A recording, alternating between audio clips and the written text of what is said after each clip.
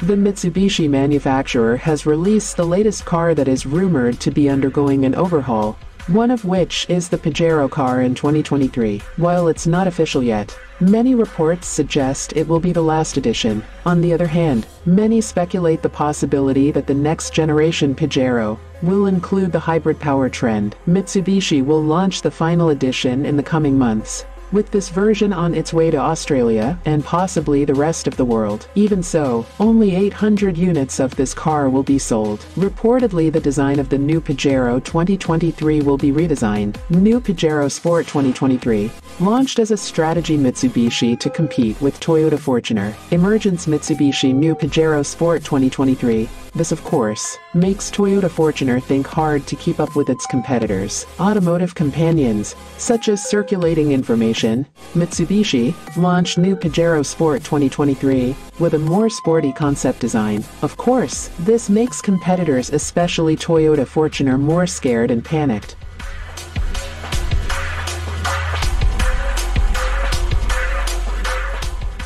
Other news circulating also mentions that Mitsubishi New Pajero Sport 2023 will come with more advanced features than its opponent, namely Toyota Fortuner. Can a 4x4 SUV present a compelling case for ownership when only 2 of its 4 wheels are actually driven? That's the question posed by the Mitsubishi Pajero Sport, along with other rivals in this segment like the Isuzu Mu-X and Ford Everest. All offer cheaper versions of their rugged, off-road capable, separate chassis SUVs that ditch often complex 4-wheel drive systems in favor of simpler, cheaper rear drive layouts. And it seems ample buyers are responding with an emphatic yes. But it does raise a bunch of questions and demand that you properly consider your real-world usage before making what is, at the guts of it, a budget-led decision on a likely long-term purchase. After all, the Pajero Sport, which shares its engine, transmission and much of its platform with the Triton Ute, has been engineered from the outset to be capable off-road. Its ground clearance, approach and departure angles and tire choice are all intended to enable it to tackle terrain too gnarly for most unaibody SUVs.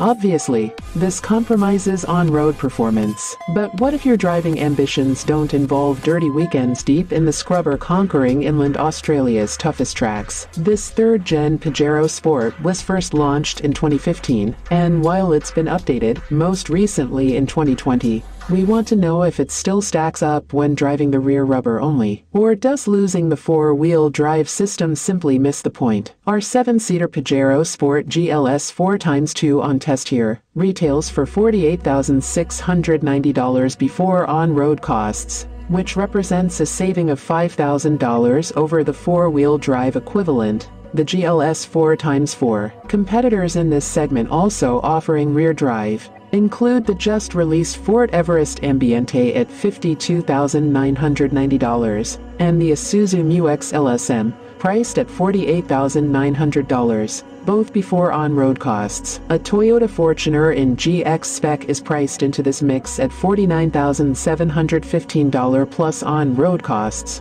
although it's 4-wheel drive. The SsangYong Rexton, also 4-wheel drive only, trumps all of these for standard equipment, and is keenly priced from $48K drive away. That's life as a challenger brand for you.